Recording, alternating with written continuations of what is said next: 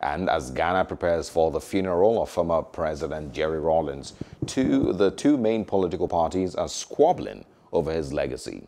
Rawlings held sway for 2 decades, first as military ruler and later as an elected president. He died in November at the age of 73, and his funeral was initially scheduled for December 23rd, but was postponed because of what the Foreign Ministry called unforeseen circumstances.